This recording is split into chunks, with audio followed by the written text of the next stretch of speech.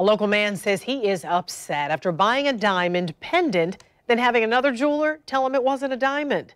News4 Jax reporter Janice Harris spoke with a customer and the store about why it can be hard to tell.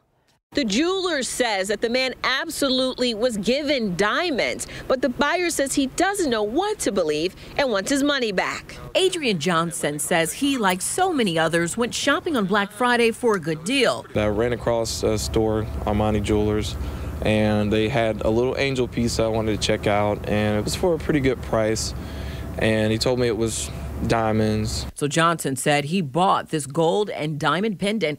Then he went shopping at another jewelry store, and a clerk checked to see if the diamonds were real. She looked at it, and it came out to be MOISSANITE, and I felt like I was lied to. If you've never seen MOISSANITE before, look at this YouTube video. This is MOISSANITE on the left and a diamond on the right.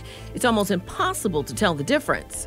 Johnson says he went back to the jewelry store with the pendant to get a refund, but he says he was told they would not give him his money back. According to the jewelry store's receipt, they don't do refunds, only exchanges. So I called the store to get their side of the story. He was concerned about being told by another jeweler that it wasn't diamonds.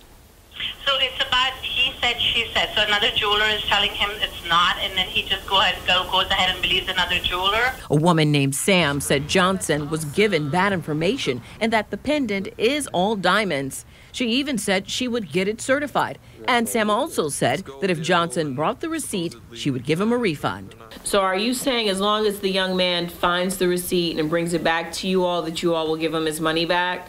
Yes, ma'am.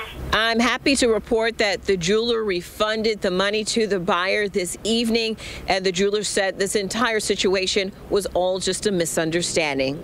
In Jacksonville, Janice Harris, Channel 4, the local station.